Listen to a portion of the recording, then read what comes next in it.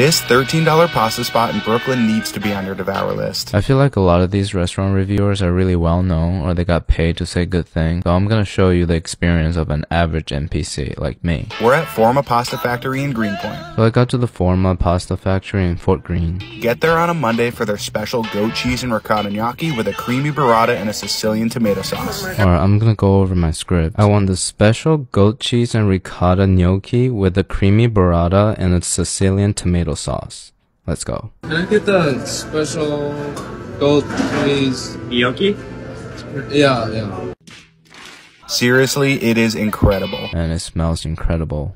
Let's try it and rate it 1 through 10.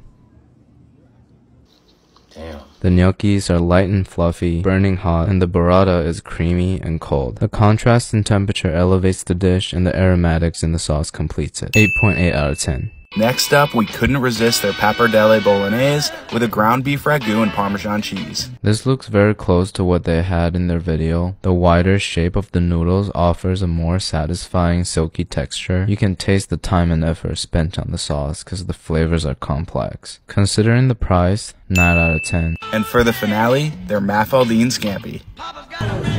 With sauteed shrimp, a white wine butter sauce, red chili flakes, and garlic breadcrumbs. So first of all, they have bay leaves in here, which is an ingredient I never seem to have, so that's a plus. If you do decide to come here and order this, make sure you mix the breadcrumbs thoroughly, otherwise you're gonna choke on them. Don't ask me how I found out. Overall, the flavors are very good. My only complaint is that it's a little bit on the dry side, so 7.5 out of 10. The overall vibe of this place is very casual and comforting. If you have low self-esteem, I wouldn't come here alone, cause by the end of my meal, I was surrounded by people on dates. Their filtered water tastes clean, and the to-go bags are efficient.